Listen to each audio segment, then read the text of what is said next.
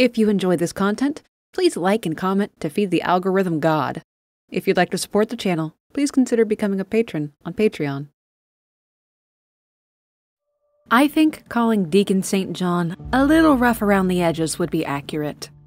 Hailing from the west, from a town called Farewell in Oregon, Deacon grew up without a lot of guidance or structure. His father wasn't the type to sugarcoat a life lesson, like when Deacon was young, and his father taught him that the best way to get rid of a rat's nest was to cover it and drown whatever was inside. Tough thing for a kid to watch. When Deacon became a young man, he enlisted in the Army, one full tour of Afghanistan in the 10th Mountain Division. And Deacon served with honor. He had structure, learned to work with others. He was a part of a unit, a cog in a greater machine. Though he claimed to have hated every moment of his service, Deacon proved to be a man of character and strength. Near the end of his first tour, something awful happened. Deacon's squad of 9 was deployed to Mazar-e-Sharif, a city in Afghanistan. En route, Taliban forces opened fire on their Humvee. It was an attack that ended with the Humvee torn to shreds and submerged in the Hari River. Deacon got out of the Humvee and began to search for survivors, his brothers in service. He found one body. He pulled them from the river and returned to his search. Then another body, and another, until 8 bodies lay at the riverside. Deacon was the only one to make it out, and I don't think I need to spell out what that can do to a young mind. In fact, I don't think I could. The trauma, the pain, the PTSD, my words will always fall short. Deacon did not re-enlist after this tour. But as a grown man and now out on his own in the world, Deacon gravitated towards something with structure. He landed back in Farewell, Oregon, working as a mechanic in a motorcycle shop, owned by an older man named Jack. And old Jack just so happened to be the head figure of a biker chapter in that part of Oregon called the Mongrels Motorcycle Club. And this was a seamless transition for Deacon once the invitation was extended to fall back into a militaristic line of command. For someone with his youth, his energy, his trauma, and his aloneness, this was arguably a godsend for the young Deacon. It may seem odd from the outside, these grown men filing rank, wearing uniforms, referring to each other by titles, but it's not for us.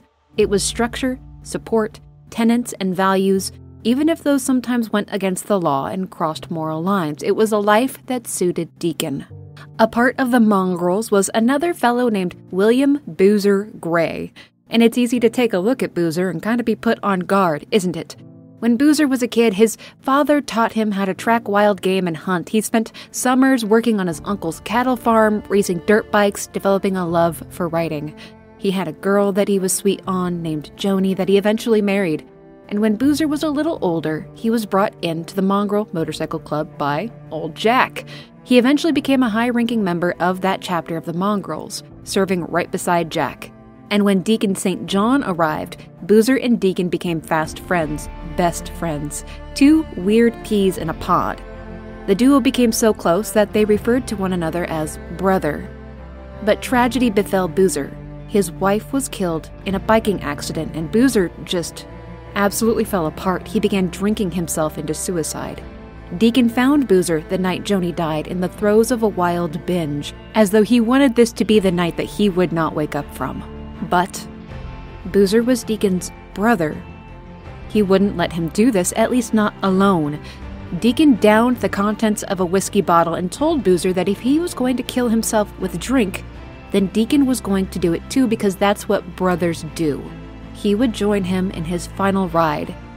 Well, Boozer had to stop. He had to stop what he was doing for Deacon. It wasn't just his own well-being on the line anymore. Boozer began sobering up and writing again, but the grief of losing his Joni, it never left. He had the Mongrels, he had Deacon, and it was just enough to pull him through. But don't think that this was a group of well-meaning, heart-of-gold, gallivanting gentlemen intent on preserving all that's wondrous and pure within the world. They dealt in drugs, had turf wars, assaulted competitors in their weed-growing business, and regularly had to dodge run-ins with the law. They were rough and tumble, even against their own, should rules be broken. For example, a young buck within the Mongrel Motorcycle Club called Jesse Williamson did something unforgivable. He killed another member of the Mongrels. And this wasn't something that could just be covered up or forgotten. It was unforgivable. Jesse Williamson was brought in and stripped of his rank within the Mongrels MC. he had to go, except he had a massive tattoo on his back of the club's emblem. It had to go. Deacon and Boozer held Jesse Williamson down as old Jack used a blowtorch to burn the tattoo off his back before sending him off into the world to suffer his wound and start over. But for a moment, moving on to another story that will soon intertwine with Deacon St. John's. A research facility was established at Iron Butte, a place called Cloverdale, a state-of-the-art, high-tech facility occupied by a number of researchers studying the plant life around the area.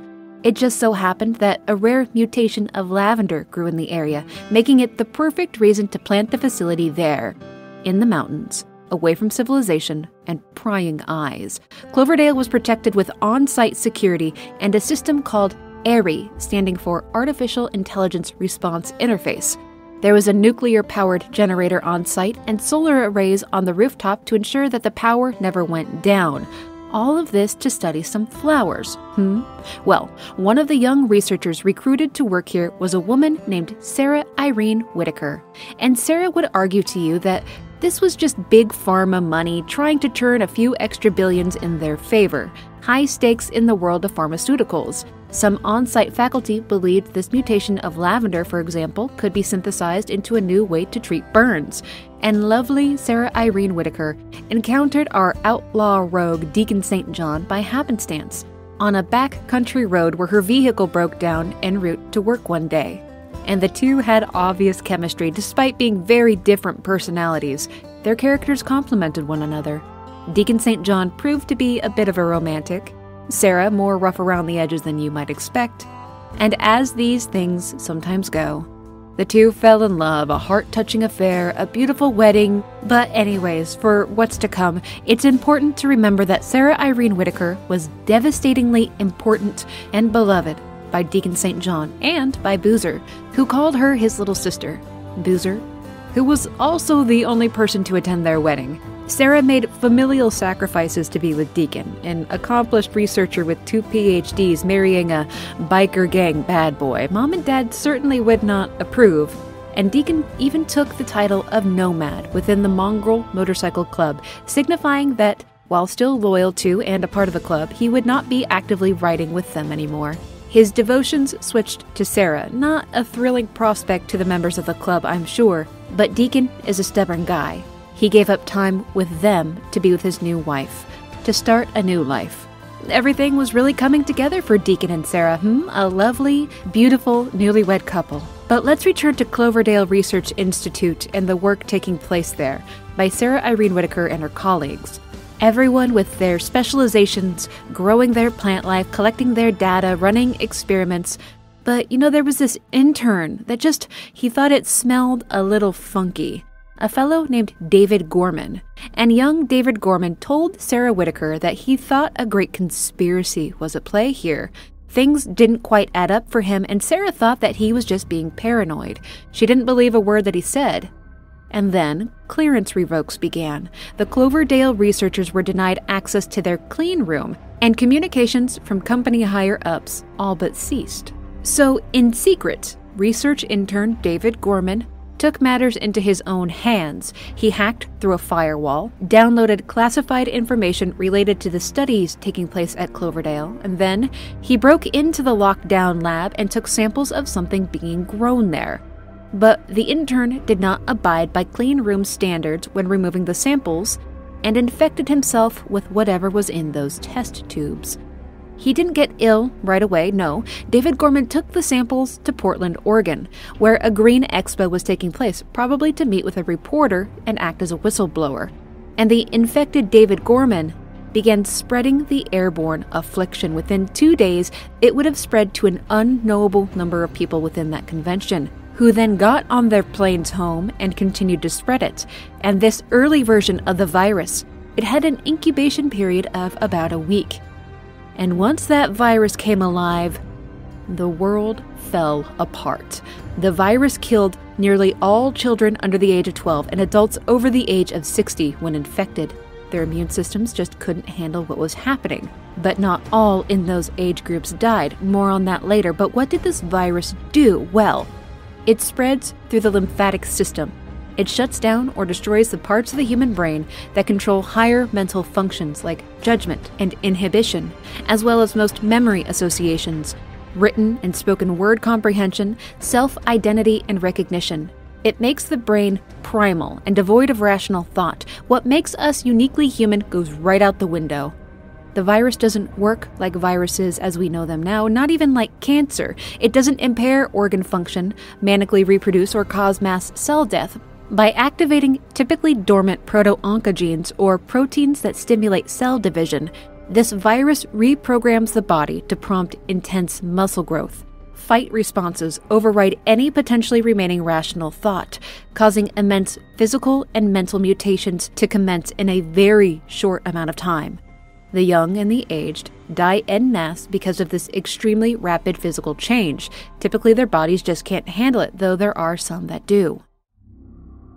When cases first began to present, it was the National Emergency Response Organization, or NERO, that spearheaded initial containment.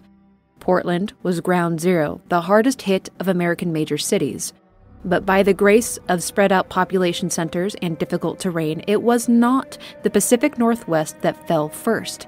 Everything east of the Mississippi was overrun. The entirety of the East Coast was lost within just the first week of chaos. NERO took control of military deployments and directives. There was no one else with the apparent know-how to handle the situation. The government crumbled.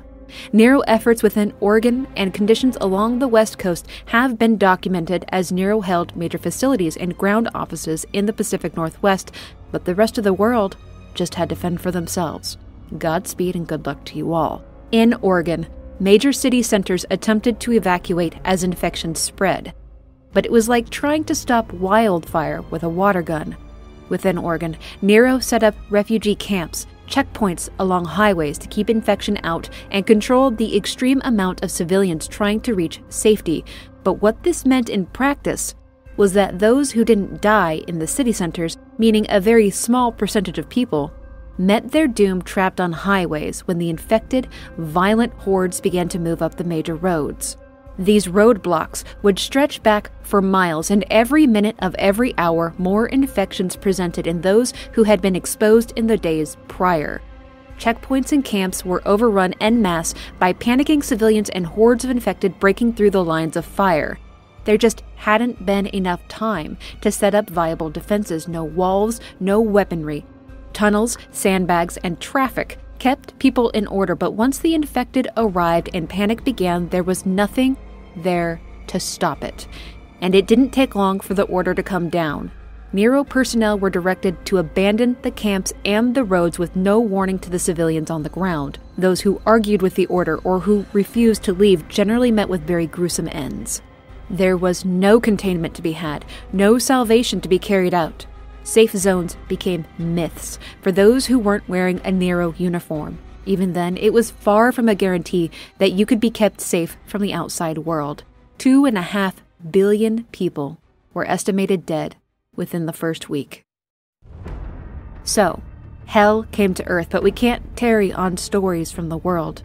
In actuality, who knows what became of the lands beyond America? Let's rewind a few days to the sudden outbreak of the virus and focus on one man's story, though it will involve many moving parts. The virus, of course, came to Farewell, Oregon, the home of the newly wedded Deacon St. John and Sarah Irene Whitaker, as well as William Boozer Gray. The night everything imploded at Farewell when the virus flooded the streets, Sarah convinced Deacon, and by extension Boozer, to take her into the Cloverdale office in town to search for information about that young research intern David Gorman, only for her to discover that he had been missing for 2 weeks. Suspicions began to form given the news of a viral outbreak causing chaos very suddenly across the states, but Sarah had minutes to mull this information over before the outbreak began. It happened so incredibly fast. Deacon had told her that they needed to stay away from the towns just in case, but no one thought that it would be something like that and that it could happen so quickly. They got caught in the middle of Farewell. NERO troops and employees were taken down in the streets. They would have to fight their own way out. A moment of concern took Sarah when she saw a young girl crying in a corner. She couldn't have known that the girl was infected and already in a state of losing control of her senses. The girl shivved Sarah in the gut, and not the Hollywood kind of stab that the lead character could just heroically shake off and carry on with as though it were nothing. Internal bleeding began. An organ was nicked. Sarah was able to carry on for a while, but each step became more difficult, and it was clear that Sarah was not going to be able to walk out of Farewell. Deacon feared that she was turning septic. A NERO evac was still on a rooftop, and Deacon set his eyes on getting them into it. Except the young grad student named O'Brien overseeing the helicopter insisted that only 2 of the 3 could go. The copter was already overweight. It was dangerous to even just take 2 of them, and the only reason he even agreed to that was the gun Deacon put in his face. Boozer was already mildly injured, and there was no way that Boozer would leave Deacon on that rooftop, and there was no way that Deacon would leave him behind either. Sarah was sent away in the safety of that NERO helicopter, leaving Deacon and Boozer behind. The young grad student called O'Brien kept Sarah alive until she could be taken into surgery at a NERO refugee camp, and Deacon and Boozer fought their way out of Farewell, beginning their search for where Sarah was taken, a place called Three-Fingered Jack. But what they found was a very common tragedy. It was overrun, a field of corpses and infected. It wasn't apparent if anyone had made it out before this horror had happened. Deacon and Boozer killed everything in that camp and scanned hundreds of dead faces trying to find Sarah, but they couldn't find her. Sometimes it was hard to tell what they were even looking at. So of course she was dead. No one could have made it out of this alive. Colloquially, those infected became known as freakers, the freaker virus. It also infected domesticated animals and wildlife, dogs, bears, wolves, bats, ravens. And there were subspecies, I suppose you would say, of those infected, different types of freakers, such as swarmers, a common freaker type that traveled in herds or hordes, and tracks groups of other swarmers through pheromones in their waste should they lose their group. Then there are newts. Children who survive their infection process, they tend to stick to rooftops or in cover with other newts, not traveling out in the open like swarmers do. And a newt won't typically pick a fight unless there's already blood in the air and their target seems vulnerable. Nasty little guys they are. Then there are screamers, females that act as bellowing alerts to a potentially dangerous presence. Then bleachers, who, while similar to the basic swarmer, are actually a bit more intelligent. They're more healthy, more vicious, more dangerous, but not as lethal as the breakers. Extremely mutated freakers that in life were people of already built muscle mass, weightlifters and bodybuilders, elevated testosterone and possibly steroid users. Breakers are extremely hostile towards other freakers as well, something very unusual if starvation isn't involved. There are a few more types for us to talk about, but oh my, I don't want to spoil anything too soon. Let's take our time on this one, shall we? Civilians that did survive the outbreak were generally the most hardened of society, folks that had survival skills, who knew how to vanish, who had no qualms against acting violent, who didn't seek protection from government camps or other civilian groups. Sure, there were some who got lucky and bunkered down or who homesteaded and just missed the hordes of infected, but in terms of longevity, it was the hardened who made it the longest. As groups of survivors began to find one another, it was those personality types that took leadership positions over small communities, and we'll touch on a few of those as we go. For 2 years, Deacon and Boozer lived drifter lifestyles, generally going from place to place, staying for short stints, performing jobs and bounties for different camps and outposts to earn localized credits for supplies and food. And the two have a very delicate and personal dynamic. While once it was Deacon that kept Boozer from ending his life after the death of his wife Joni, now it's Boozer who keeps Deacon from going over the edge. The two brothers share in that loss, losing their beloved, and Deacon got angry. He got reckless. He internalized his agony only for it to erupt in rage when opportunities towards violence arose. While Boozer served as a voice of reason, the two men were together, very willing to behave in extremely dangerous manners. They knew that this life only ended one way, in violence, and it was just a matter of time. Boozer has taught Deacon the basics on how to track down game, and that now includes humans. It served the duo well to have that ability, given that bounty hunting generally involved hunting down scumbags that ripped off the wrong scum lord. On this particular beautiful overcast day, it is a man named Leon that Boozer and Deacon are chasing. Seems Leon stole drugs from the camp of Ada Tucker at the Hot Springs camp to fence to another camp leader named Mark Copeland at the Copeland camp. And while Leon beat and abandoned a cohort to die at the roadside, Deacon and Boozer do not return this treatment to Leon when they get their hands on him. Being torn apart by freaks is a terrible fate, and exchanging a quick death for information is a very easy trade to make.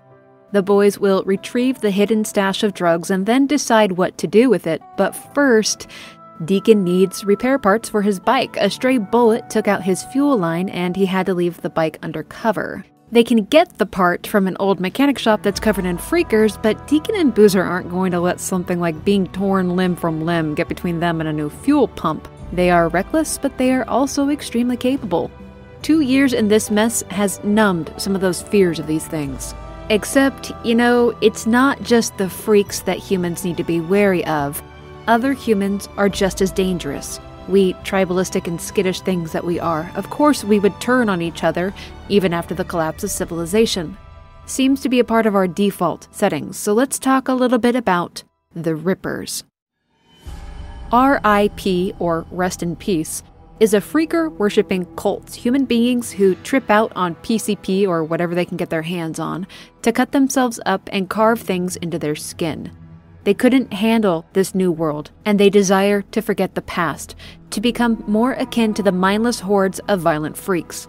And part of their mission is torturing victims into compliance with their beliefs, or just hunting people down for macabre sacrifices or rituals. Rather than just throwing themselves into a horde or seeking out infection, they bring chaos and pain to non-rippers. Some of them will give themselves over to a hungering freaker, but not enough to make a dent in their numbers. And luck is just not on Boozer's side today.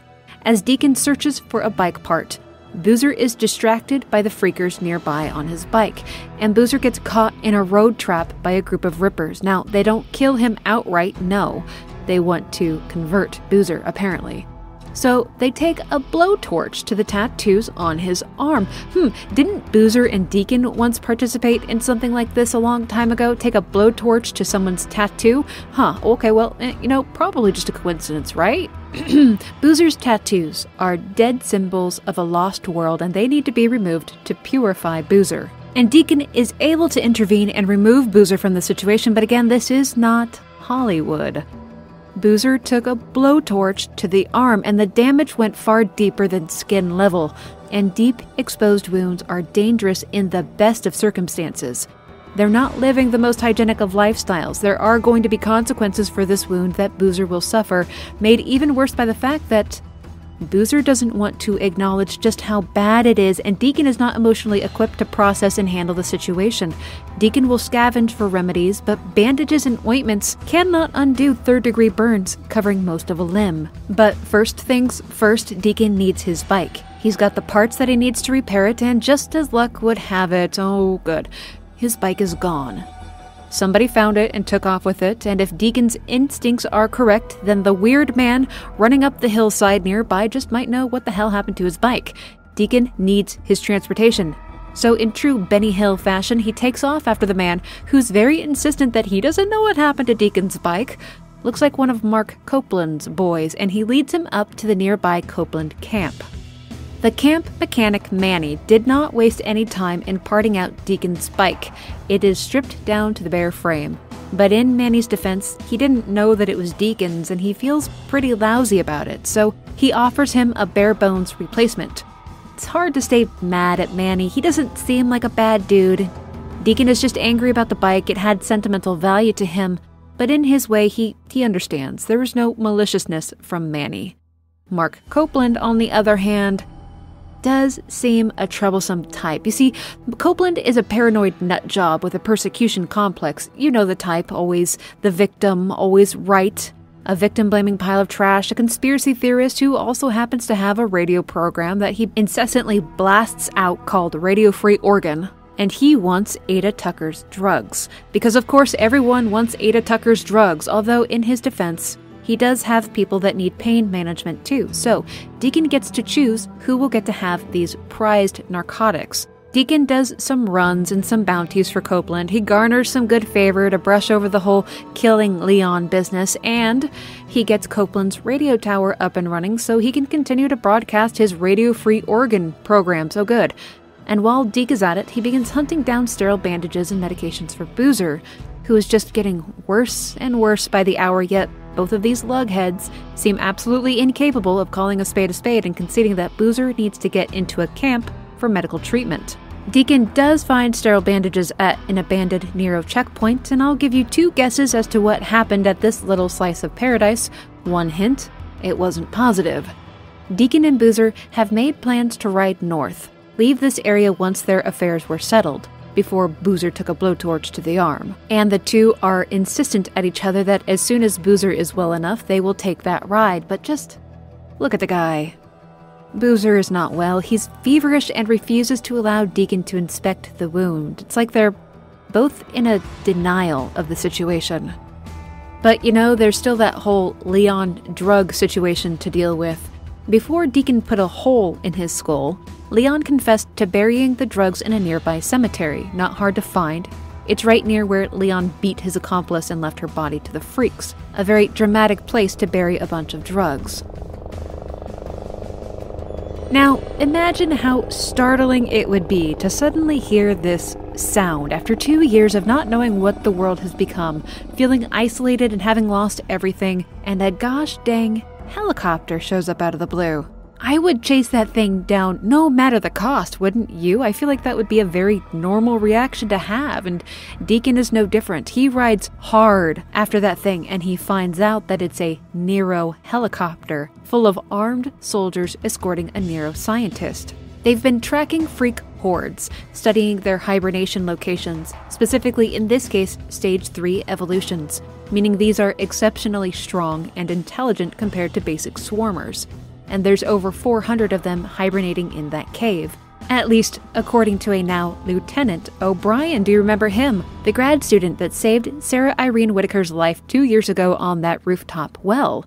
O'Brien didn't die that night. He made it out of that camp. So, what if Sarah did too? What if Sarah is still alive? No, that's too much to hope for. It's impossible, right? Deacon can't entertain the thought of that or the hope, but what if he could get in touch with O'Brien, and then maybe he could find out what happened to her, you know how she died. Deke mentions it to Boozer, who urges him not to pursue that path as, of course, it will lead to false hope, but inside, Deacon never really gave up hope that Sarah was alive somewhere. He didn't confirm her death. What if there is still a chance? Even if he cannot bring himself to say it aloud, that sentiment is going to push him farther down this path. He needs to find O'Brien. Let's take a stroll, shall we? Let's meet the camp leader that got this whole Leon bounty drug retrieval business underway. Camp Hot Springs, the camp of Ada Tucker, who I would refer to as a righteous piece of work. Before everything went to hell, Ada Tucker oversaw the female ward of a prison, and she treats the people of this camp like her prisoners.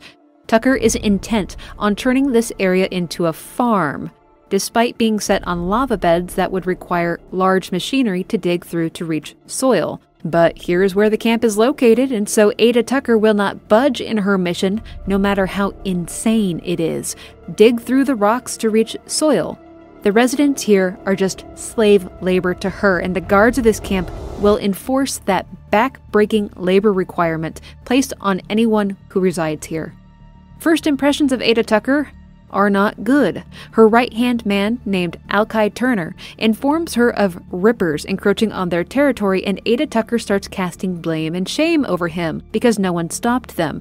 Never mind how thinly spread their security is. The rippers are the PCP-fueled cultist maniacs who like to mangle and burn people. Just what are a few men going to do against a group of them? But Ada Tucker insists on being just absolutely insufferable over it. Deacon can at least turn in Leon's bounty here and get camp credits for doing so.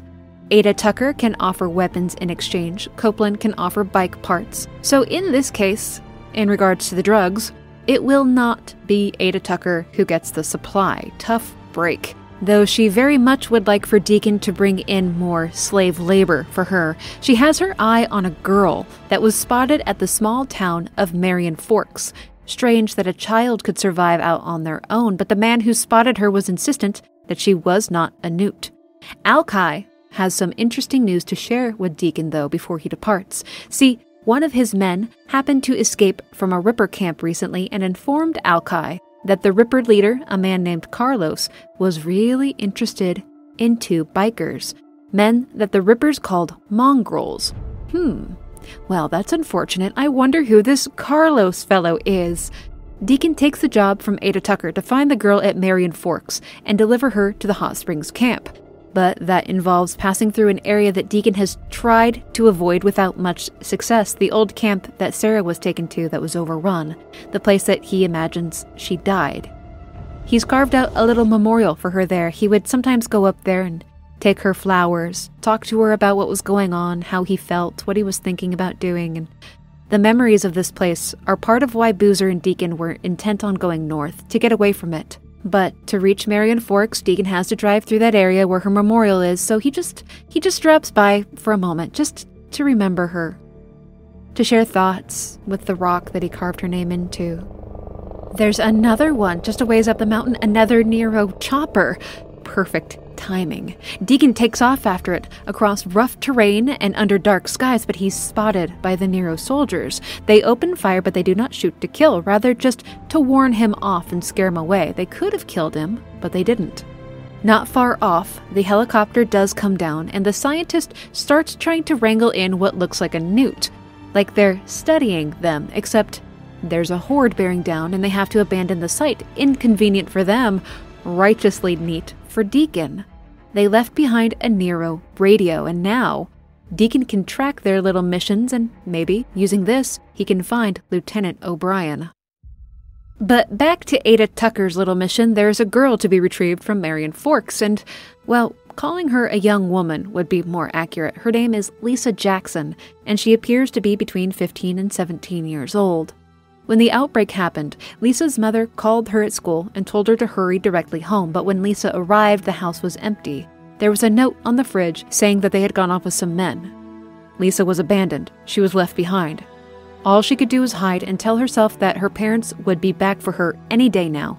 And 2 years later, the young woman was struggling to cope with the trauma of the event and being abandoned. Deacon has to tell her a half-lie to get her out of the house. Maybe her parents are at the Hot Springs camp. And well, now that he mentions it, Lisa just knows that, of course, her mother has to be there. Of course, it just makes sense. She has to be there. And when first taking Lisa to Ada Tucker's camp, it would seem to be a positive change. Lisa and Ada know each other from before the outbreak. They lived on the same block. Tucker even sets the girl straight on her mother's status. They both know that she is not alive. Lisa's mother and father got sick. They were taken by NERO personnel, at least. The young woman will have relative safety here. But Ada Tucker does not hide from Deacon the fact that Lisa Jackson is going straight into manual labor for the camp. Everyone has to work to earn their keep according to Ada Tucker's standards. No exceptions. But Deacon doesn't have to deal with the repercussions of this. He gets to collect his credits, buy his gear, and he leaves as he pleases. There's still the issue of Boozer, though. He's getting worse and worse, misremembering and losing his hunger. He doesn't even get out of bed when Deacon drops by. As Boozer rests, Deacon ventures out collecting bounties and gear, and then guess who decides to just bang into the story once again? That's right, buddy. Deacon has quickly caught O'Brien on that NERO radio that he picked up. Now, Deacon does not want to raise a stink with these people. They're armed to the teeth and they shoot on sight. But O'Brien is near, and he has got to get to him, and it would seem that the science personnel on these little expeditions are the ones that call the shots, and O'Brien drifts away from his escort with little fanfare. Oh my, how convenient. O'Brien does not remember Deacon right off the bat. He's stuck in a panicked loop of repeating that NERO personnel may not engage with civilians. But for the second time in O'Brien's life, Deacon St. John controls him with a firearm, and somehow he talks O'Brien into calming down. All he wants is information. And it would seem that perhaps, just perhaps, maybe, Deacon was mistaken about his wife's fate. I can't promise anything, but I'll check. And I'm gonna go with you. No, you can't. Please, you don't. Hey, you don't understand. I'll fucking shoot you. Not before I shoot you. Okay, look, if you're gonna fucking kill me, do it, okay? I did my job. Did that woman your wife? I put her on oxygen. I gave her 9 feet. I kept her alive. I got in a lot of trouble for that. She was septic. She wasn't gonna make it, but I got her to the mass unit. I saved her goddamn life. It would also seem that perhaps I was mistaken about O'Brien's bravery and strength of character. Perhaps a new ally has appeared, an uneasy one given Deacon's abrasiveness. Once away from the scene, and not even back to his bike yet, Deacon is on the radio demanding that O'Brien answer him, like he doesn't know how to handle the emotion rising within himself, so it comes out as bursts of anger and demands. Though when telling Boozer, he's insistent that he doesn't think or even hope that Sarah is alive, he just wants to know how she died. Speaking of, well, dying, Boozer. Still not calling a spade a spade. Sarah taught Deacon how to make a burn ointment from lavender a long time ago, but it's akin to putting a band-aid on a bullet wound. The duo are not ready to face the problem. And now, gosh dang it, Rippers hit the Hot Springs camp headed by Ada Tucker, and they took off with 3 of her prisoners. 3 of her valued community members. One of them just so happens to be the young Lisa Jackson. If Deacon needed an opportunity to blow off some steam, well, it has certainly presented itself. Go kill some cultists and save a teenage girl. Every anti-hero's wet dream, right? But Lisa has been marked by this excursion. They were already marking the girl up with their trademark scars, but even after getting her out, Lisa refuses to go back to Ada Tucker's mini-work prison. It was cruel there. So Deacon will do something that he probably swore that he would never do again. He gets in contact with someone from another camp, the Lost Lake Camp, headed by Iron Mike. And well, Deacon kinda messed up with the Lost Lake Camp, specifically with Iron Mike. You see, about a year prior, Iron Mike found out that Deacon was delivering slave labor to Ada Tucker's camp, since Iron Mike wouldn't pay Deacon to bring in survivors. And we'll go into Iron Mike's story in a bit, but he is a pacifist and abhors what Ada Tucker is doing in her camp. Iron Mike and Deacon had a major fight when he found out, and Iron Mike threatened to break his neck if he ever saw him again. But the Lost Lake Camp is probably the safest bet for Lisa, so Deacon gets in touch with an old pal named Ricky. And Ricky is pretty okay folk. She gives Deacon all the grief and backtalk that he deserves for being a real piece of work, but gently takes custody of Lisa. He'll tell Ada Tucker that Lisa died. The girl will at least be free of that particular hell, but who knows if she'll be able to find her place at Lost Lake. That's her own battle to fight, though. Deacon has other things to worry about, namely Boozer. Still, Deacon manages to make it back to their little safe tower for the night, just to rise to Boozer hallucinating and holding a loaded shotgun. He hears something coming up the steps and he doesn't recognize Deacon. It's really past time to acknowledge this problem. Deacon convinces Boozer to get on his bike to just go for a ride to clear his head. But what he's doing is he's taking him back to a spot near Lost Lake. He intends to sneak his way into the camp and steal whatever medical supplies Boozer needs.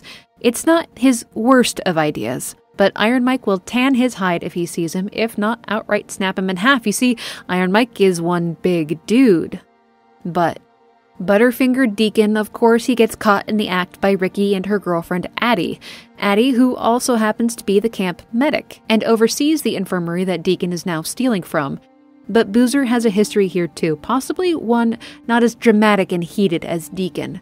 When his name and his status enters the confrontation, Addie commands Deacon to bring Boozer into the camp for treatment. Finally, someone with some gosh dangin' sense. Ricky goes to assess and assist with the situation and really points out just how ridiculous the biker boys have been with their lone wolf nonsense. Boozer looks about 2 steps from hell at this point, and thankfully he doesn't have a lot of fight left in him to claim that he's fine. While Boozer gets his beauty treatment, Deacon needs to go face the music and have a talk with Iron Mike about why he's there and to confront what happened a year prior between them. And now we get to meet a beloved fixture of the camp, Skizzo. Skizzo is from California, and he was actually an academic achiever before the world toppled over. He dresses and acts like some 1990s sitcom gang member, though, and he's a peeping Tom, and he leverages his position as head of security over others in the camp. A real piece of work in the tapestry of this world. But this is really between Iron Mike and Deacon. And Iron Mike is probably the most rational of the camp leaders. His first inclination is not to pull a weapon on somebody or to pass judgment. Let he who is without sin cast the first stone and all that. Deacon just wants a few days and medication for Boozer and not some warm homecoming. Regardless of the effort and the cost, he will do whatever it takes, which Iron Mike graciously agrees to. Deacon actually apologizes for what he did. He takes responsibility and regrets taking people to Tucker and leaving Iron Mike the way that he did. Iron Mike does not hold any grudges over it either. Deacon brought Lisa here and has stopped running for Tucker, so that shows progress. Deke even tells him of their plans to move north once Boozer is better. In exchange for and in aid to Boozer's treatment, Deacon will do runs for Lost Lake Camp, specifically retrieving medical tools and supplies for Addie at the infirmary. No problem. And to make the events of the day even brighter, Lieutenant O'Brien finally contacts Deacon and requests a meeting after his supply runs for Addie. While O'Brien does wear a NERO suit, saying that all NERO personnel are on the same team wouldn't really be accurate. It just kind of looks that way. O'Brien does not have a choice in what he is doing. And a bit like a young research intern David Gorman, Lieutenant O'Brien suspects that NERO is up to something with all this data that they're being forced to collect. So in exchange for O'Brien's help in finding information about Sarah, O'Brien wants Deacon to in turn help him plant trackers on other NERO copters so he can see where they are going. There is a huge number of field missions taking place and no one knows what the other field team is doing. O'Brien wants to know what is happening and Deacon is going to help him. Sounds fair to me. And this first group that Deacon tracks, at least on surface level, they seem to be interested in the evolutionary differences developing between different types of freakers. They got their hands on a bleacher. The ones that are just a little bit more intelligent and physically dangerous than basic swarmers. But for now, this is just a piece of a much larger puzzle for O'Brien to piece together. Back at the Lost Lake camp, even with Deacon's scavenged supplies, Boozer is taking a bad turn. The infection is in his blood, and all they can really do is wait. The supplies are meager, though. It won't be enough. But, Skizzo, he just so happens to know of a plane that went down when the outbreak happened. It has medical supplies, and really the only issue with it is that it's in Ripper territory. And Iron Mike has a truce with the leader of the Rippers, Carlos. They leave each other alone. Iron Mike was trying to negotiate some way of getting half of those medical supplies from the Rippers, but it was going slow. Going into Ripper territory would violate that truce, but, just don't get caught, right? Right? Skizzo will take care of the border guards on their side, and the rest is up to Deacon. Just don't get caught, buddy. Except Deacon absolutely does not make it through Ripper territory undetected, so much for that sentiment. But good news. The plane did come down in a rather controlled manner, meaning it's not a mangled wreckage. The supplies inside are probably perfectly intact, except... oh buddy, there's a big boy here. A breaker type. Those are the evolutions stemming from people that were already built out or roided up. They'll attack anything, even other freaks. Ooh, yikes, he's a feisty one. Well, he was a feisty one. And so, those crates of medical supplies that Iron Mike was trying to negotiate for are gone. All Deacon really finds is a small cooler of medication. Their leader, Carlos, has been yanking Iron Mike around while taking the supplies for themselves. Thankfully, good guy Skizzo alerted Deacon to the airdrop in time for him to get some of those supplies. Except, oh my goodness, really Ricky cues Deacon in that Schizo has been trying to push Iron Mike into conflict with the Rippers for months to wipe them out. Schizo doesn't like his passive approach to things that Schizo deems a threat and will undermine Iron Mike to get his way. It's just a real game of camp politics we got going on here already, huh? Though Deacon was mostly pretty successful in his medicine retrieval, it is way too late for Boozer, or at least his arm. That baby needs to come off right away. Yeah, let's do this. Oh my god. Okay, never mind. Oof, an amputation with no sedative and very little to aid in the process saved the supplies that Deacon managed to scavenge up. But Addie is a cut above the rest and performs the amputation beautifully. Boozer makes it out alive. A few pounds lighter, but he's still alive, and that box of medication that Deacon got from that plane in Ripper territory is going to save a lot of lives. All things considered, it could have gone a lot worse. Iron Mike has some words for Deacon about his reckless behavior and writing checks with other men's blood. But he is a man of words, not violence. When Carlos comes for retribution, Iron Mike will do what he can to negotiate peace once again. O'Brien next sends Deacon to a NERO crew that he has already placed a tracker on, but he wants to know exactly what it is that they're doing. And this woman, Lieutenant Booth, is beginning to piece together the nature of the virus, that it was engineered, that it wants its victims to become what they are. Remember, each NERO field team is kept sequestered from each other. O'Brien is about to become extremely important, a central figure to the coming tale. And while O'Brien continues his search for the truth, Deacon and Iron Mike have what I assume to be an awkward moment of understanding and thankfulness for each other's work, and an expedition into the wilds. You see, O'Brien isn't the only one putting together information. Deacon got some wild ideas of his own, and Iron Mike is just the man to hear out these crazy ideas. You see, Oregon has such a massive freaker population because hordes are traveling up from California for colder weather.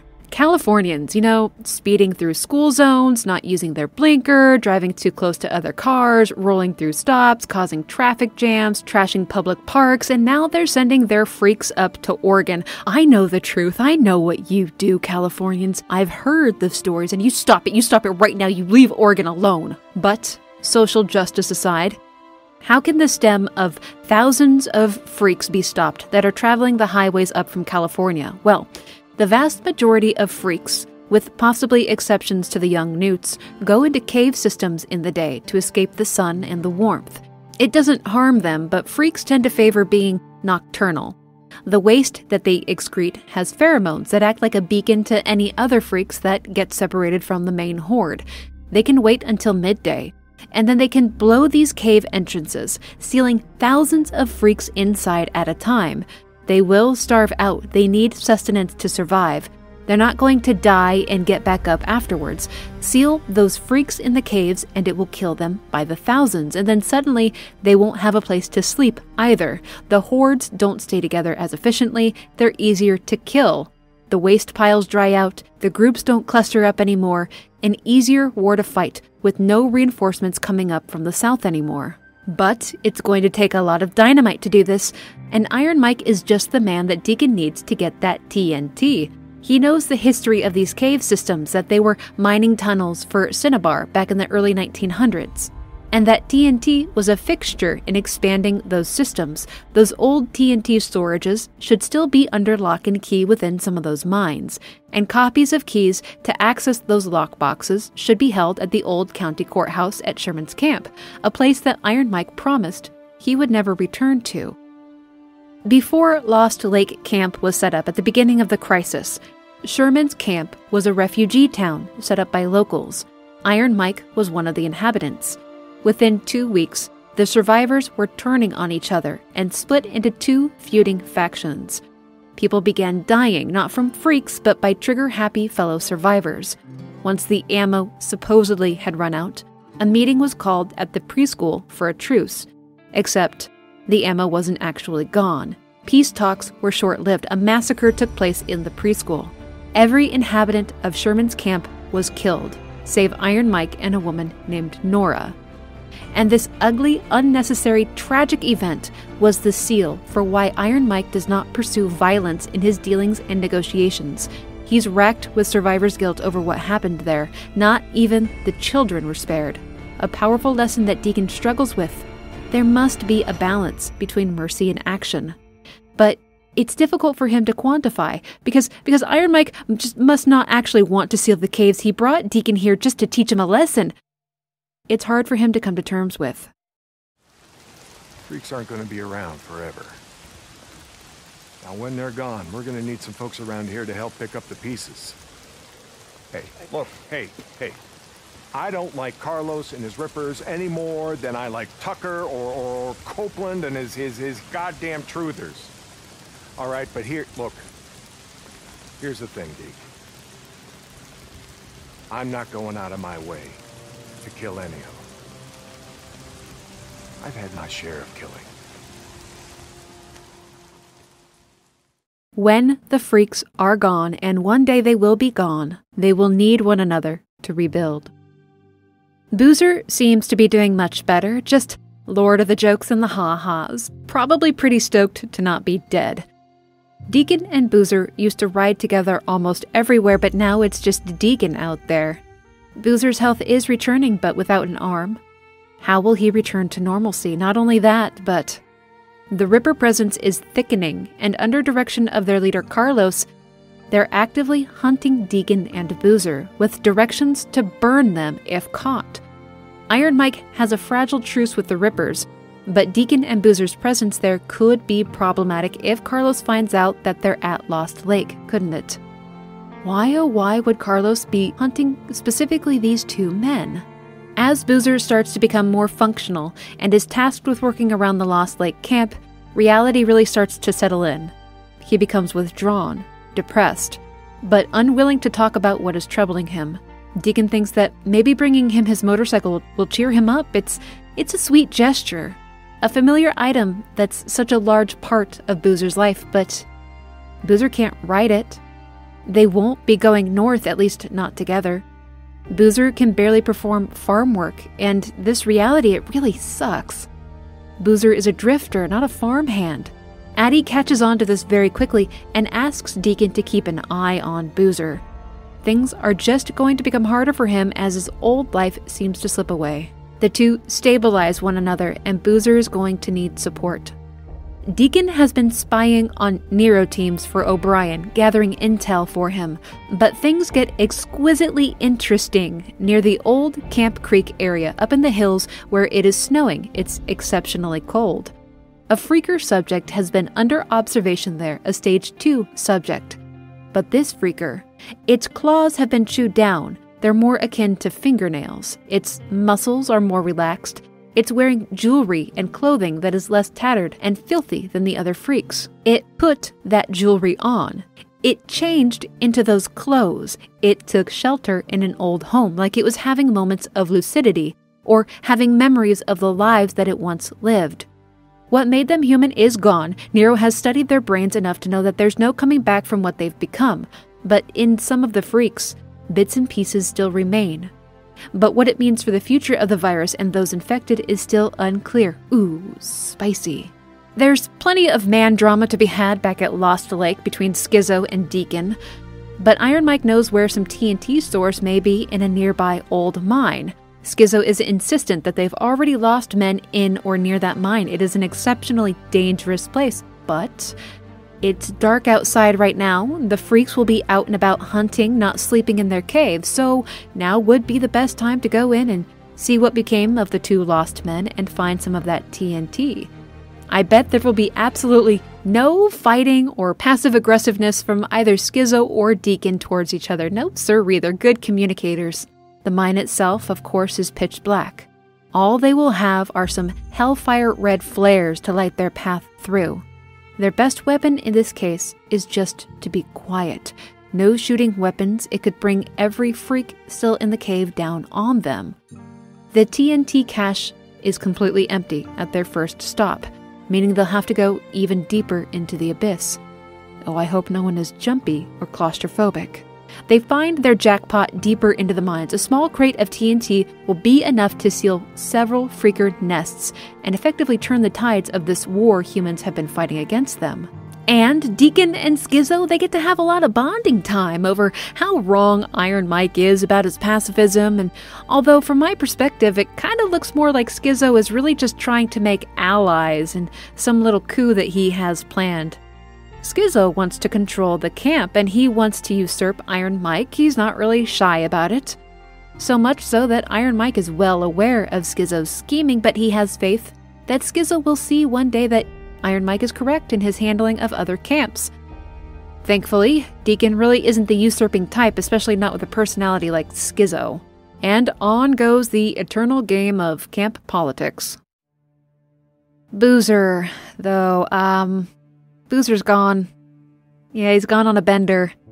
He's gone and he took a bottle of whiskey with him, a complete downward spiral into depression.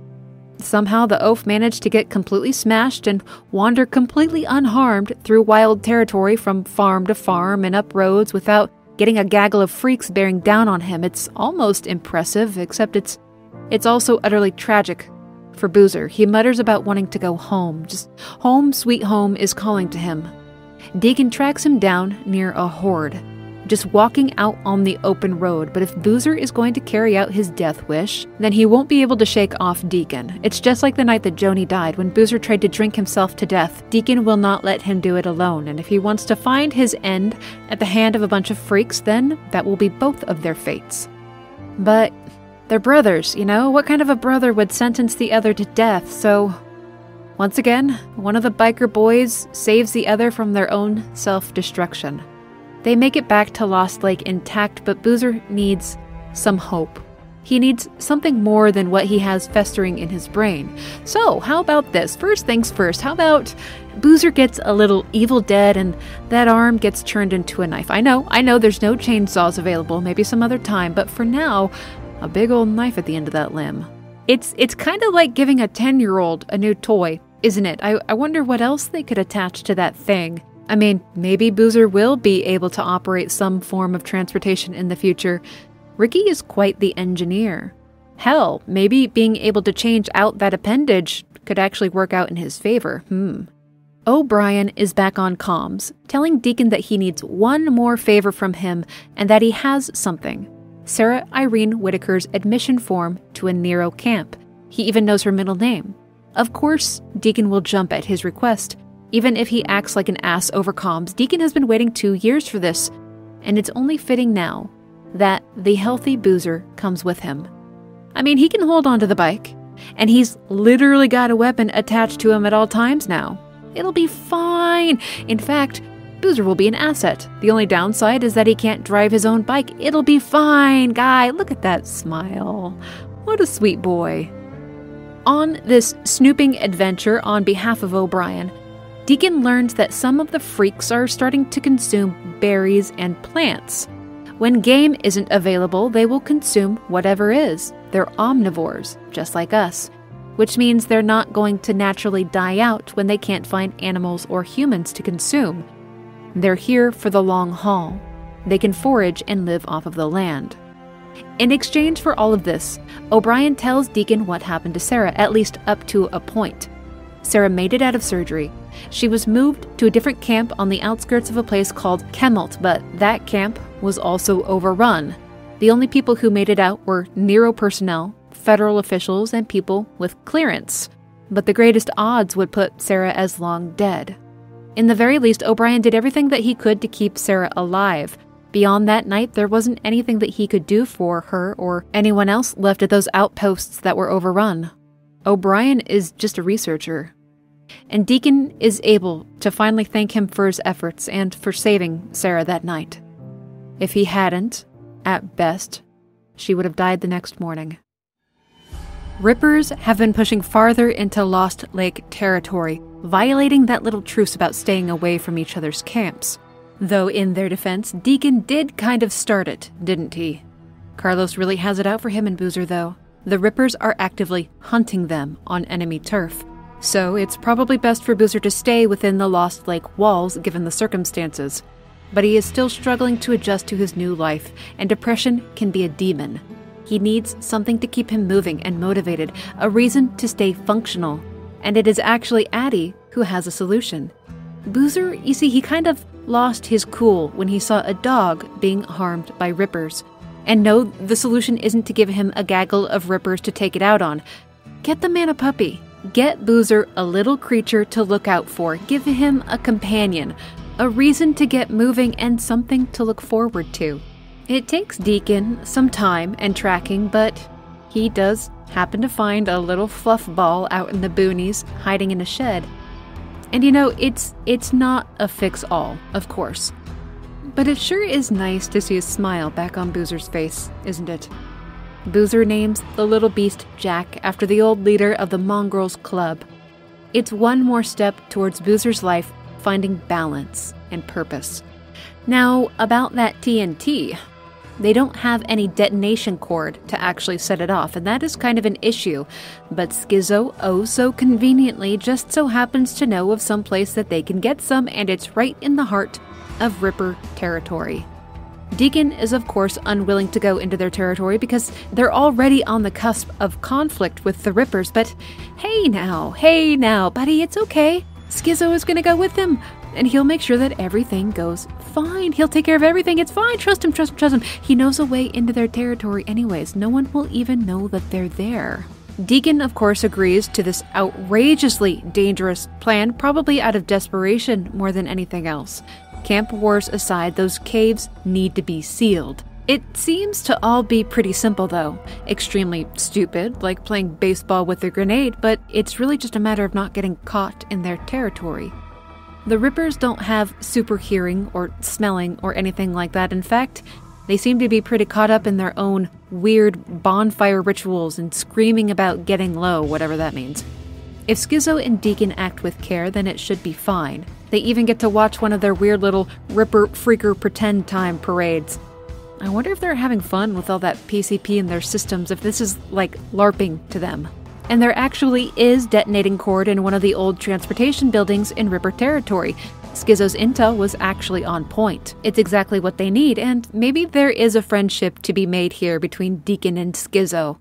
Maybe cooler heads will prevail and, you know, teamwork, a brighter future for Lost Lake Camp. What are you doing? I'm sorry, brother. It was the only way. Why is our love always betrayed? See, Schizo had dealings with Carlos recently, too.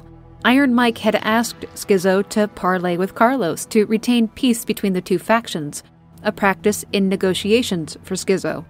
It seems to have gone well, too, until Schizo learned that Carlos wanted Boozer and Deacon, and Schizo secretly agreed to give Carlos the two if peace could be maintained between the Rippers and Lost Lake.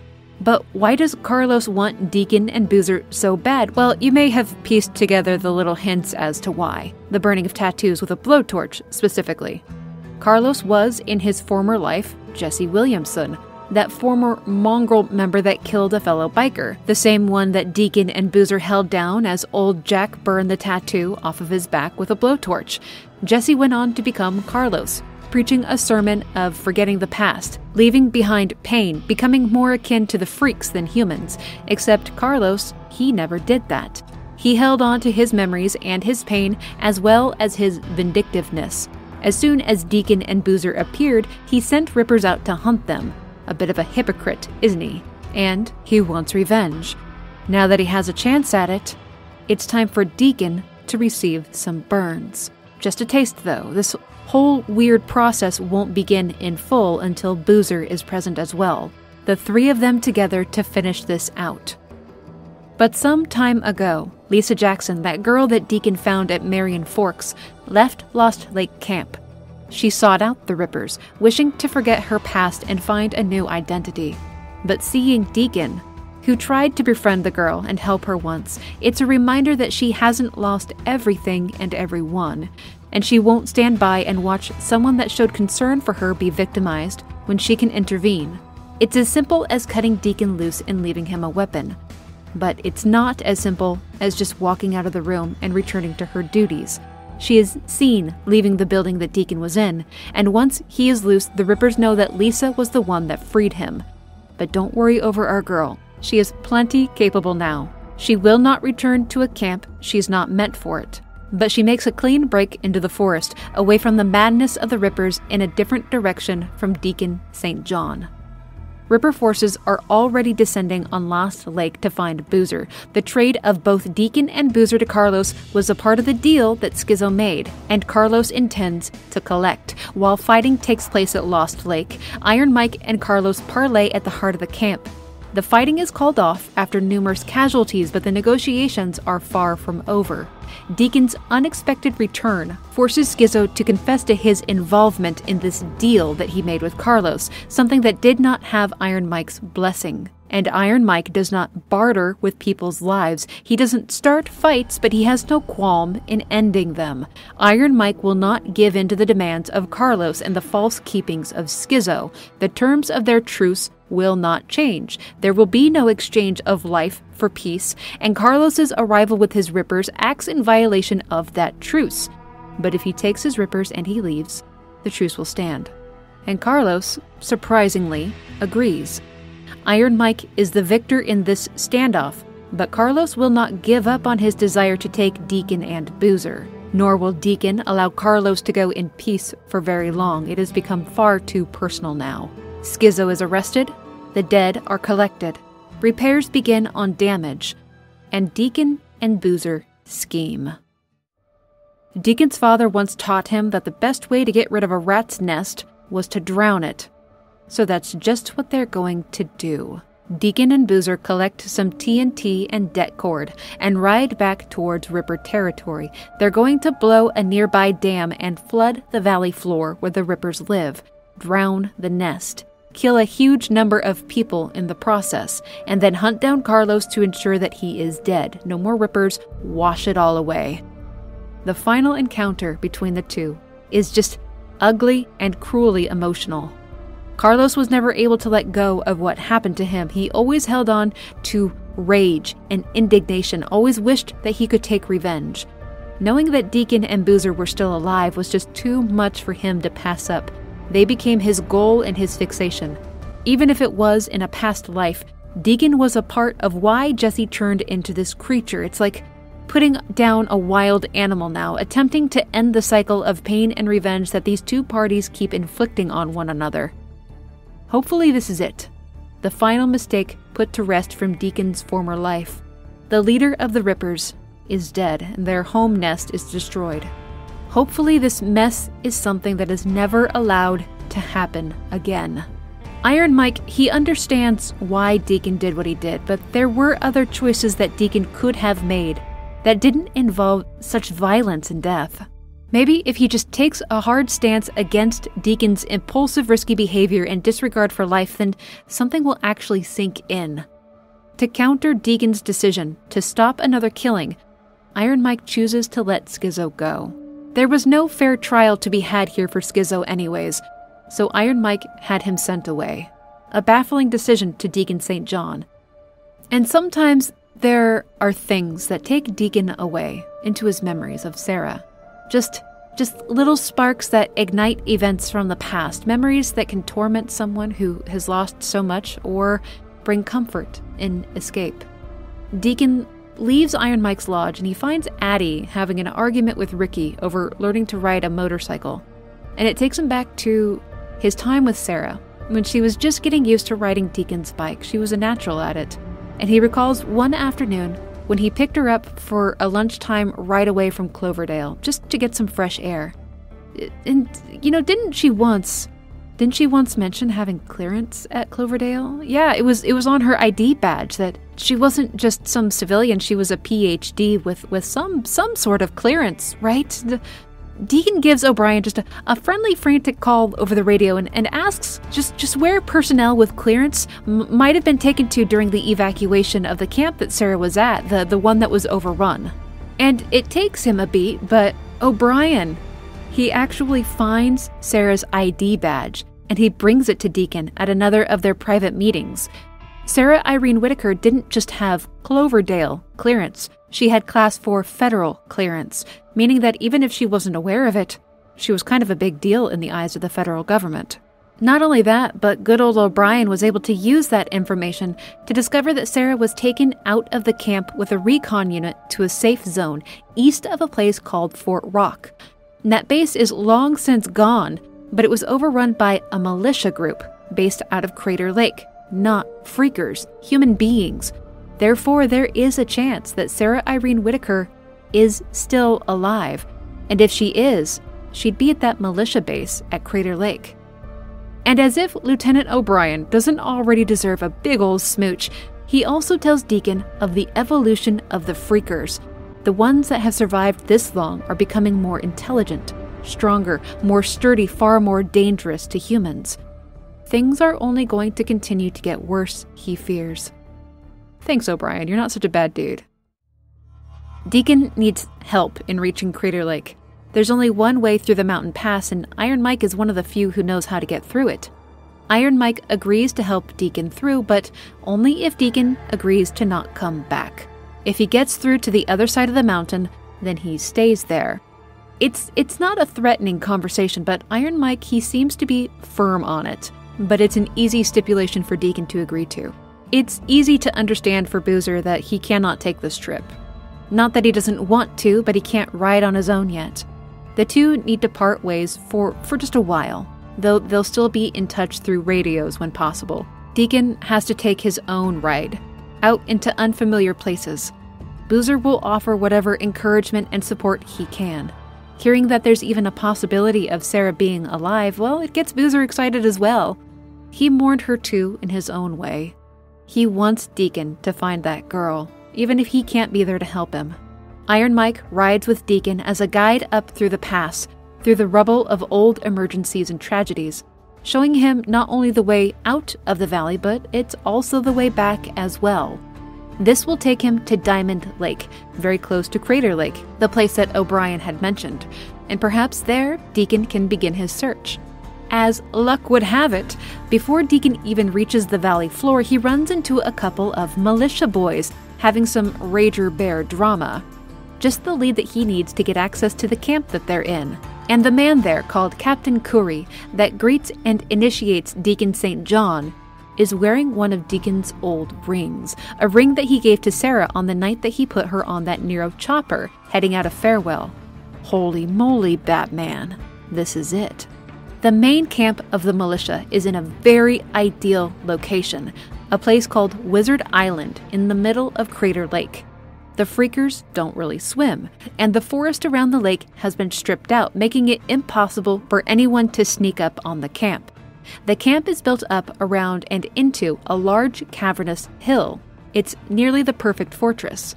Deacon and Captain Curry spend the day together tracking down a man, giving Deacon the opportunity to show what an asset he can be to the camp.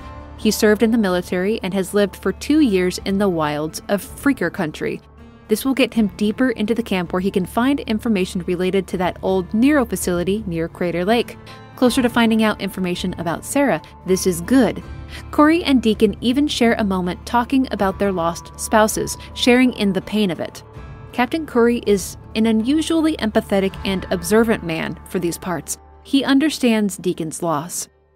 And Deacon's performance that day garners him a chance to be judged by this guy, the camp leader, Colonel Garrett.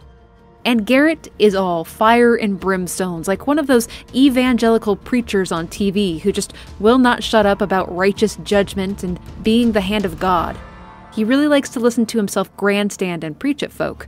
But Deacon doesn't have to like him. He just needs to get into the camp. He needs them to trust and accept him so that he can start snooping. Mentioning his time in the army, his honorable service, his handiness with a weapon gets Deacon immediately sworn in with the Deschutes County Militia. It's all going according to plan. Colonel Garrett is using the cave system on the island as something he calls the Ark, a collection of literature, art, seeds, dried plants, computer drives to be preserved should humanity fall. Not a bad idea. Actually, it's kind of cool. So maybe this place won't be so bad. At the heart of the camp are 2 important research areas. The first is headed by a man named Lieutenant James Weaver, a chemical engineer working on new ways to blow up and burn out freaker nests. Deacon will do runs for Lieutenant Weaver when asked. He will also need to do runs for another researcher.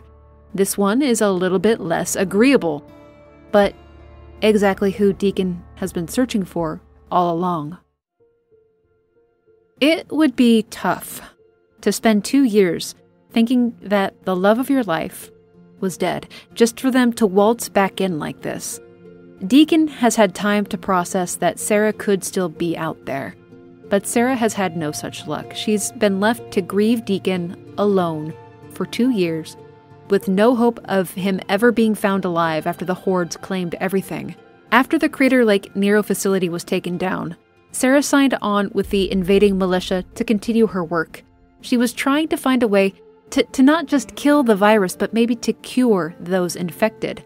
She didn't dare tell anyone about her intentions to cure it and risk losing her research resources. Colonel Garrett allowed her experiments with the understanding that she would help kill the freaks, not cure them. Though she has been neglected during supply runs due to her difficult requests and cold demeanor towards others. But with Deacon here, well, maybe she can get what she needs.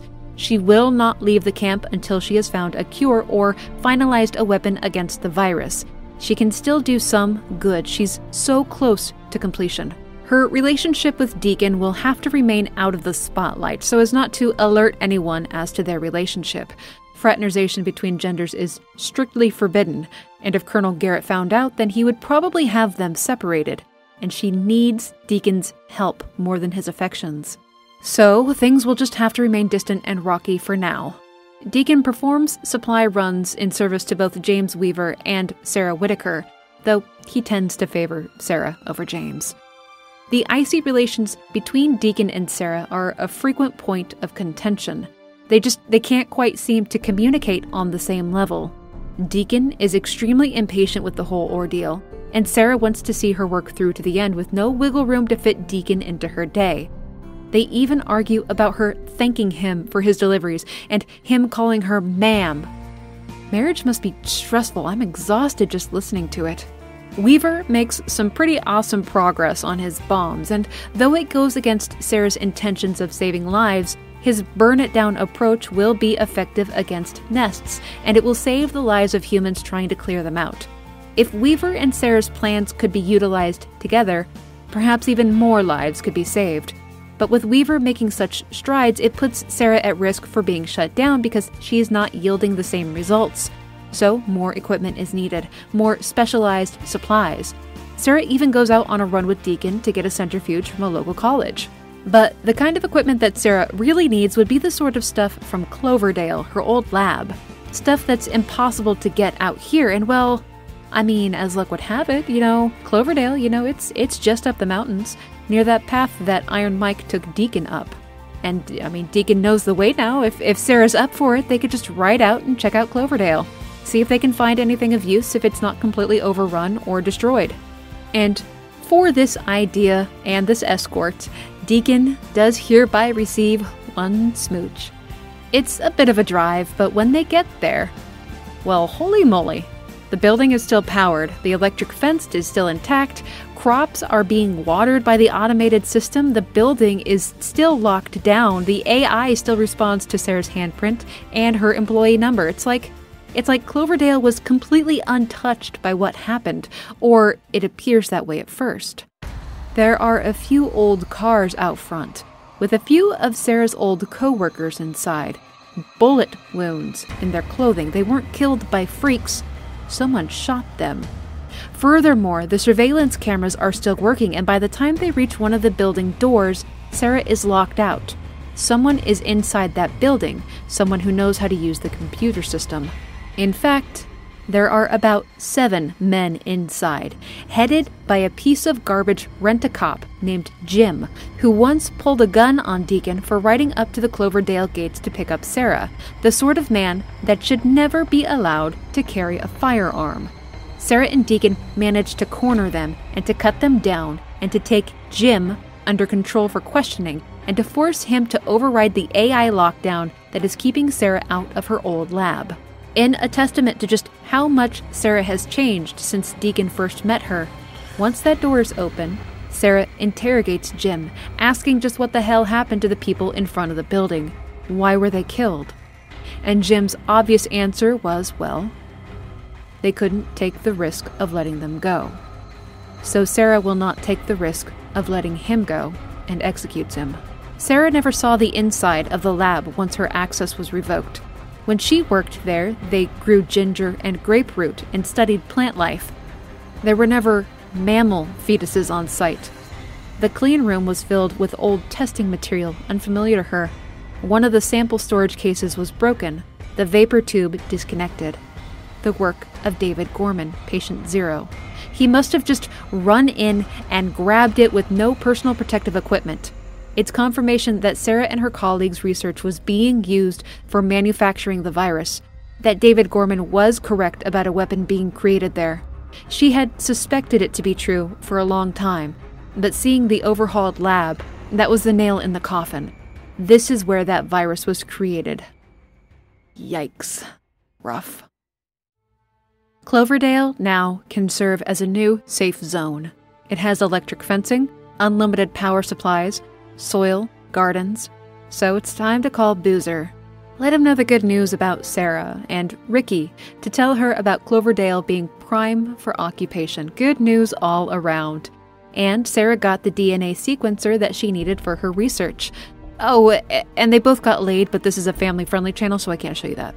With everything going so well, it would be really, really unfortunate if someone did something really stupid, like if a drug addict that Deacon met once at training murdered the only doctor in the region when he got caught stealing from the infirmary.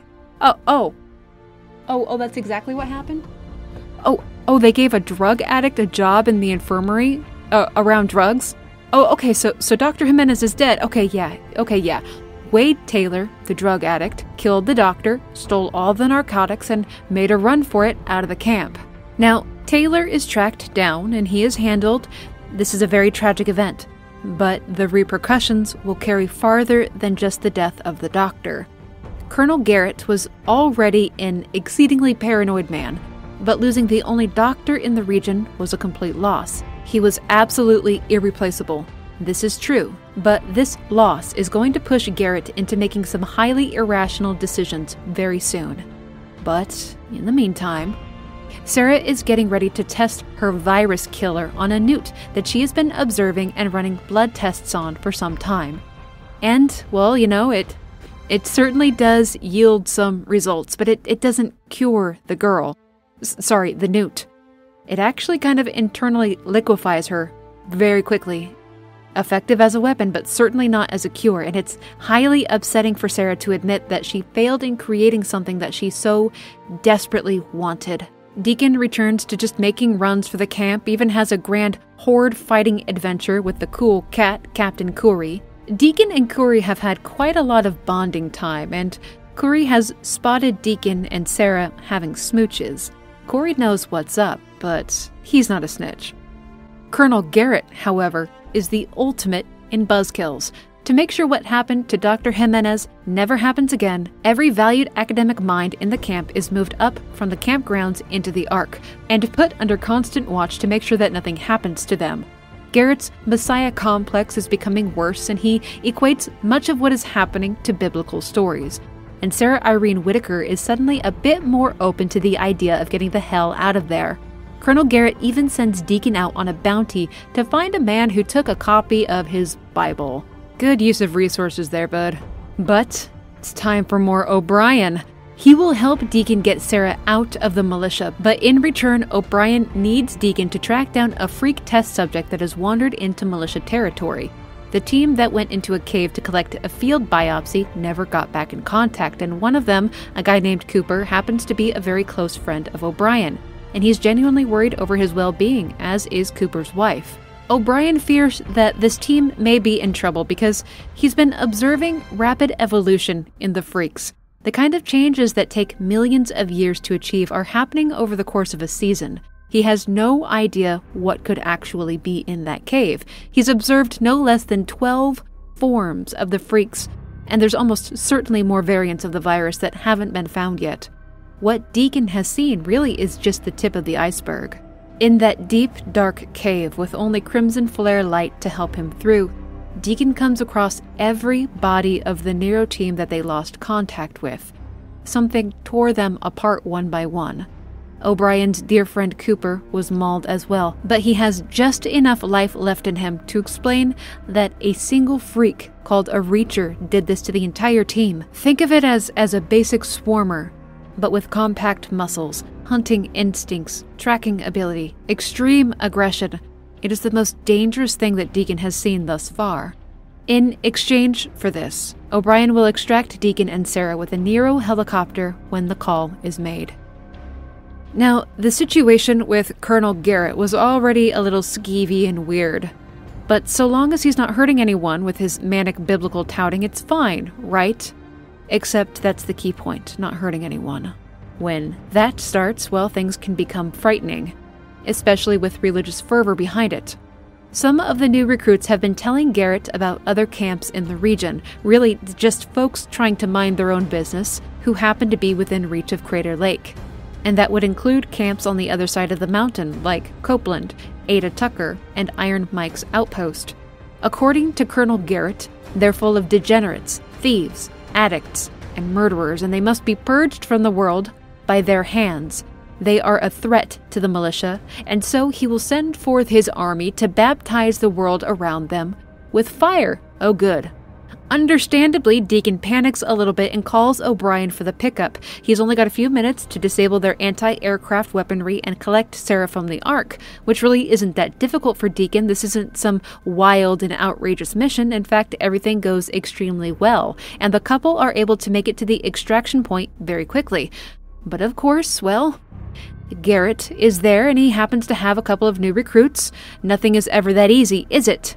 And remember Iron Mike's little display of mercy for that rat-ass Schizo? Well, that was probably a pretty bad idea on Iron Mike's behalf, because Schizo is here and starts shrieking like a harpy at Deacon's presence. He's an absolute snake in the grass and will do anything to get the upper hand in a social situation. And all of this means that when the NERO-copter arrives, their chances at escape are lost. Gosh dang it. And Colonel Garrett, being the absolute drama queen that he is, decides to initiate some religious court-martial for Deacon and Sarah within the Ark.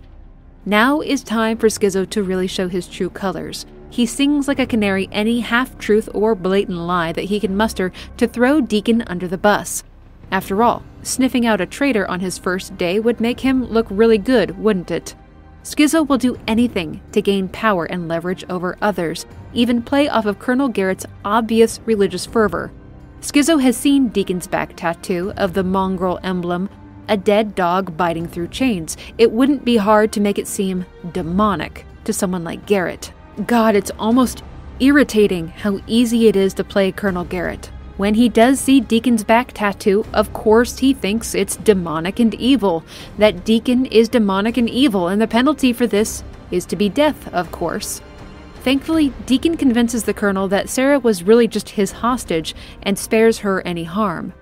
But it is declared that in the morning, Deacon will be tried and hanged, although I don't quite see the point in a trial if he's already been determined guilty, but whatever, Colonel. I guess it's just an opportunity to grandstand and preach, right? But Garrett's inner circle isn't oblivious as to what is happening here.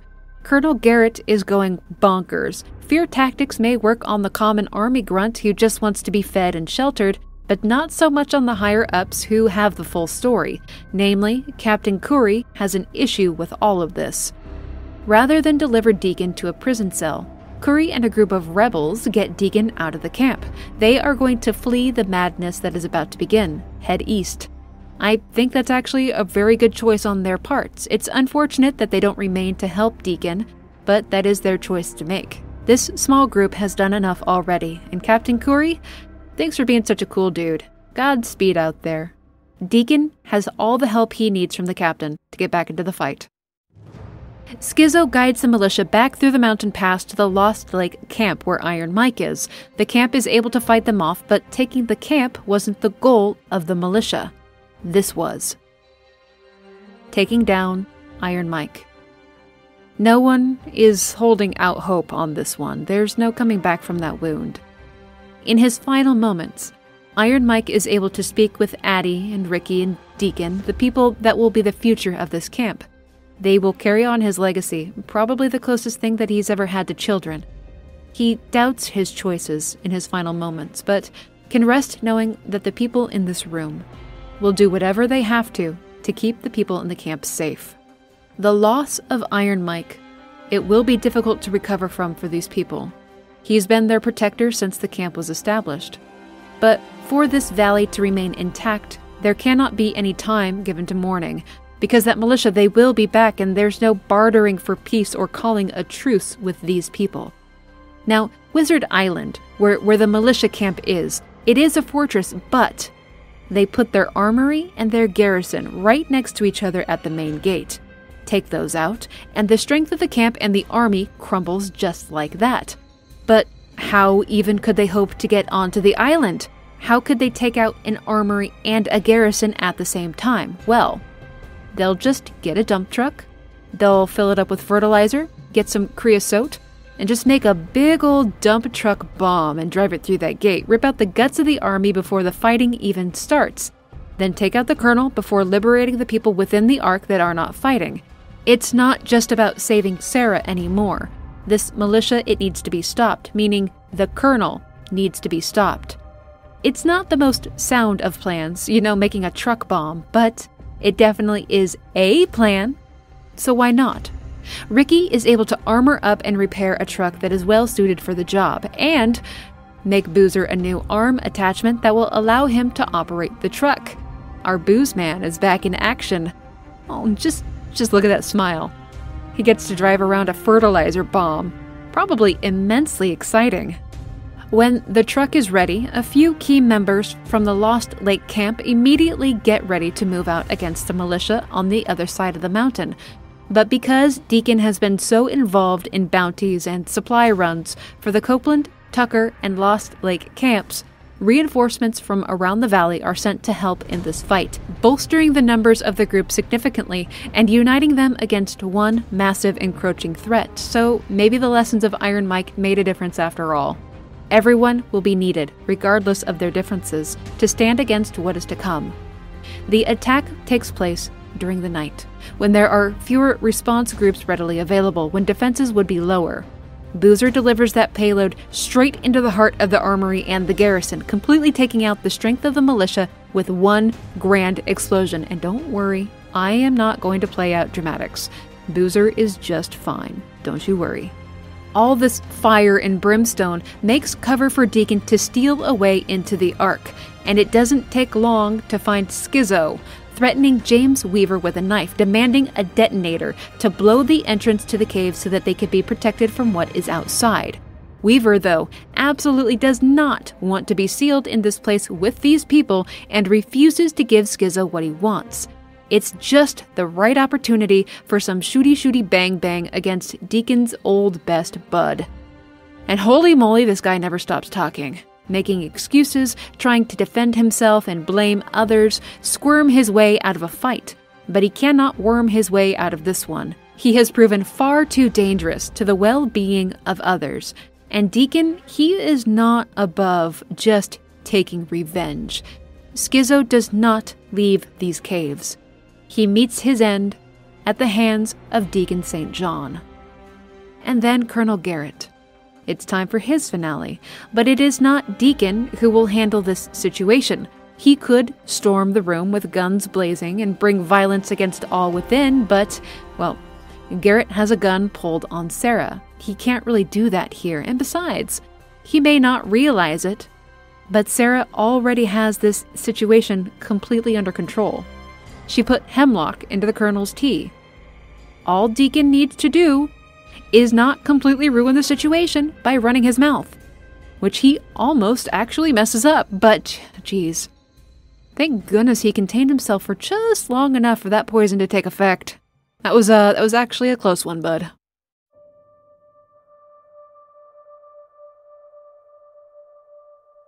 Oh, the threat is over. But who knows if this camp cooperation will continue. At least for now, the Crater Lake camp on Wizard Island will have new leadership with people like James Weaver around. It won't be a militia anymore, things are going to change. But it is a good foundation for a new camp, minus the religious military nonsense. New allies for Lost Lake just across the mountain. The Cloverdale research site will act as a new place for Sarah to carry on her attempts at a cure for the virus and a safe zone for people to call home. There are still caves to be sealed to contain the freaks, but, at least there are plans in motion to save this place. It will take time and cooperation, but, not like anyone has any other important plans to get in the way, right? What are they gonna do, start a bingo hall? No, it will just take time. And then there's also the uncertainty of the Freakers evolving. After the hullabaloo at the Crater Lake fighting dies down and relative normalcy returns to the area, Deacon gets a radio call. From our old bud, O'Brien. It's been a while since Deacon has heard from him. I wonder what discoveries he's made in the meantime, how he's been doing. It's time for the last meeting between these two cohorts. O'Brien has something very important to tell Deacon. Imagine if the virus didn't attack the parts of the brain that make us human. All the effects that make the freaks superior threats, but none of the downside. O'Brien has been in that suit since the beginning. But when was he actually infected by NERO? Well, it's impossible to say.